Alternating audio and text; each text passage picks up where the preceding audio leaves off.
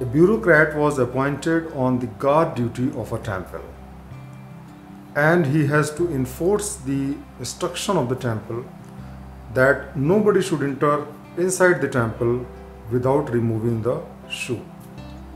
So the instruction was, please remove your shoes before entering in the temple. And this bureaucrat has enforced this law very strictly and did not allow any person to go inside wearing the shoes. After a couple of days, a man came and he was not wearing any shoes at all. He was barefooted. However, when he tried to enter inside the temple, this bureaucrat stopped him. He said, "Look, you cannot go inside the temple." The man said, "But I am not wearing any shoes. How can you stop me?" He said, "Look at the rule. The rule says, remove your shoes before entering the temple. It does not say that if you have come barefooted, you can enter the temple.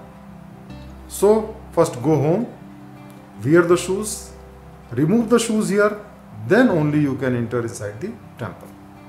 Because rules are rules." When the bureaucrats implement the law according to the words and not according to the spirit, they do tremendous harm to the citizens of that country. In the same way, when the priests implement the laws of the scriptures according to the words and not according to the spirit, they do tremendous harm to the society and the believers of that particular religion. So let us try to understand the purpose, the intention and the spirit of the law, and then only use the law. That is the best way to make our life better and the life of the people better.